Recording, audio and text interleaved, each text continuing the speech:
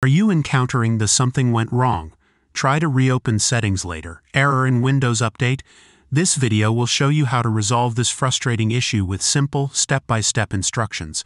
Whether it's a system glitch, corrupted files, or background services causing the problem, we'll guide you through multiple methods to get your settings app working again.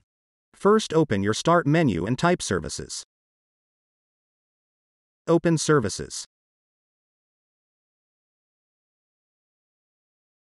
Locate the Windows Update service.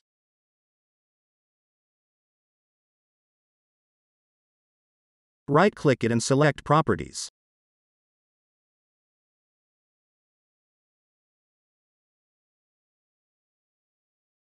In Startup type, select Automatic.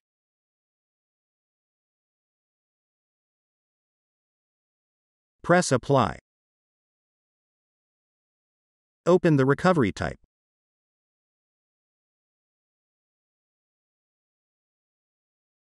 In first failure, select Restart service. In second failure, select Restart service.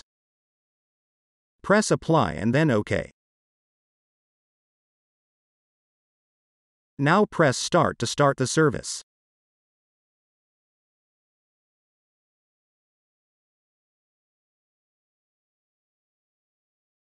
Now try to install your optional feature again.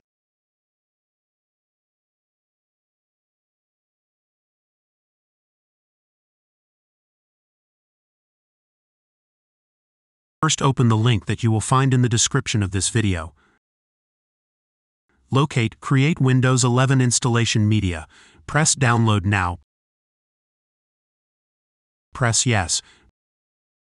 Open the File Media Creation tool you just downloaded. Press Accept. Select your language and then press Next. Select ISO file and then press Next. Choose your download folder and name the file Windows 11. Press Save. Wait for the program to download the latest Windows 11 update. Press Finish. Double-click the Windows 11 ISO. Click on Setup. Press Next.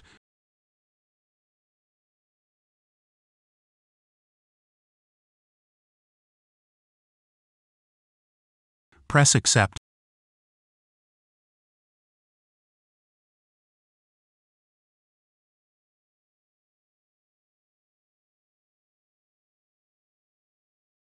Select to keep your personal files and programs.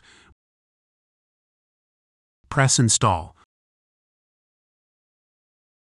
Wait for Windows 11 to install the latest update.